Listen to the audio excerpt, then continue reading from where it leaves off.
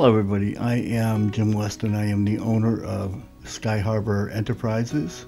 It was formerly known as New England Drone Works, and Sky Harbor Enterprises is comprised of Sky Harbor Solutions and Sky Harbor Consulting. And I've had people ask me, why so many companies, what's going on with that? Well, I try to keep the companies separated. For instance, the Sky Harbor Solutions is where I physically go out and I collect data by flying drones over land that I'm contracted to get data from, and then I process that data and I send it back to the companies requesting it in deliverables. And the other one, which is Sky Harbor Consulting, for instance, if a company wants to hire people to fly drones specifically for them, because I mean nowadays that's exactly what's happening. Companies are trying to save money without hiring subcontractors to do it. It's a kind of a 50-50 thing, but they may call me in to train their new hires to get their Part 107s, and I have all the tools necessary to run a 1-week course, and then afterwards I'll give them a hand setting up their appointment to get their licenses, and I'll stick with them for a little bit after that to make sure that they understand what the rules are and how the FAA enforces them and so on.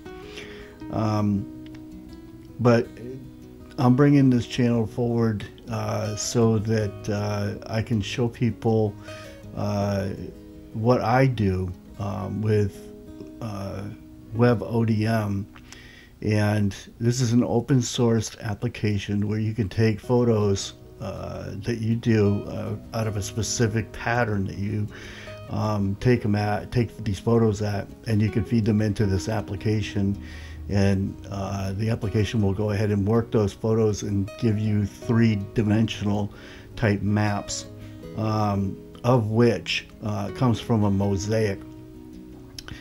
And a lot of people expect the map to look like high resolution photographic quality, but that's really not what its purpose is. Its purpose is to actually collect data and show on a 3D model how to use that data, specifically like land elevations and topography. You want to do measurements. If you have a construction company that has loads of gravel delivered, we can check the volume of those loads and everything, and come back with a pretty accurate measurement of it to make sure that you got exactly what you ordered, and things like this. But it goes a lot deeper than that too, because I also use ODM along with QGIS, which is GIS mapping technology. QGIS is another open source product that you can actually download from the internet. And the data sets that come off of WebODM can actually be loaded onto a GIS platform in layers.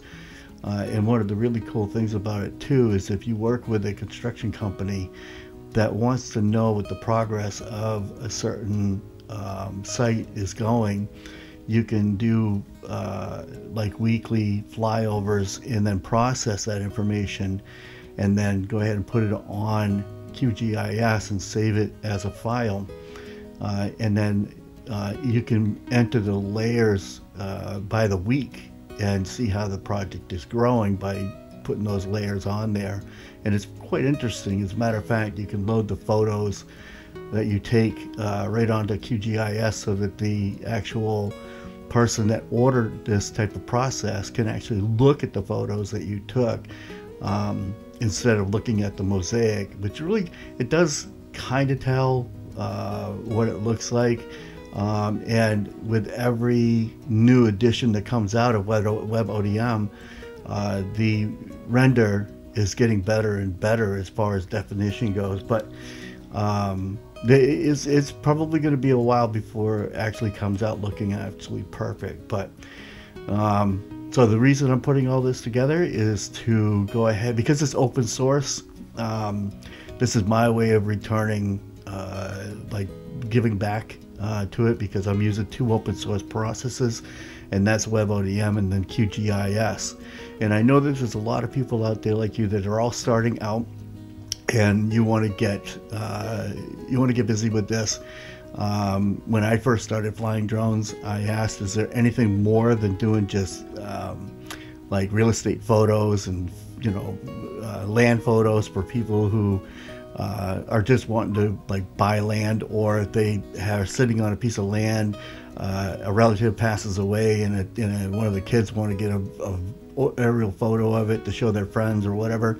There's got to be a whole lot more to it than that, and that's exactly what I did when I first started this off. Is I actually looked into it, and I found this whole program, and it actually is very educational, and it's very useful, and I'm going to show you that here in the next few videos that come out. So one of the other things that I wanted to express with this is that if anybody wants to know something within the scope of what I'm doing, you're more than welcome to reach out to me and ask.